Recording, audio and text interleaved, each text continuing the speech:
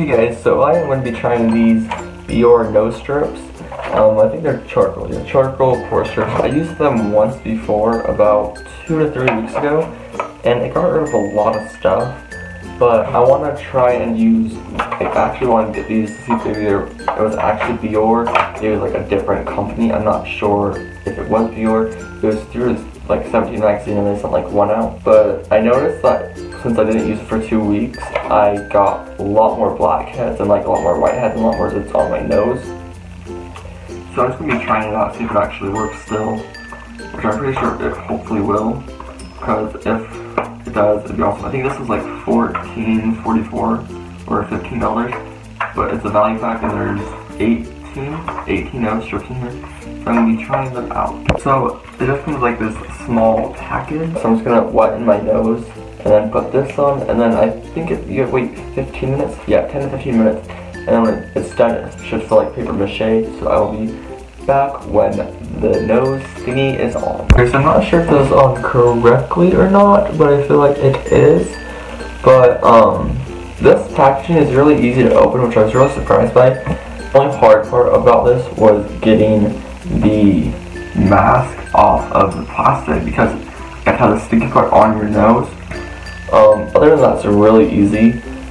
And you have to wait 10 to 15 minutes, so I'll see you guys in 10 to 15 minutes. I'm not going to do like a time lapse or anything, just because I'm going to be sitting here watching TV for 10 to 15 minutes, so like, yeah. I'll see you guys when this feels like paper mache. And your nose has to be wet, I guess, so it can stick and stuff. So yeah, I'll see you guys in 2 seconds. Okay, so it's about 14-ish minutes later, and I don't know where the, ow. Oh shit, that hurt. It still feels like there's something right here.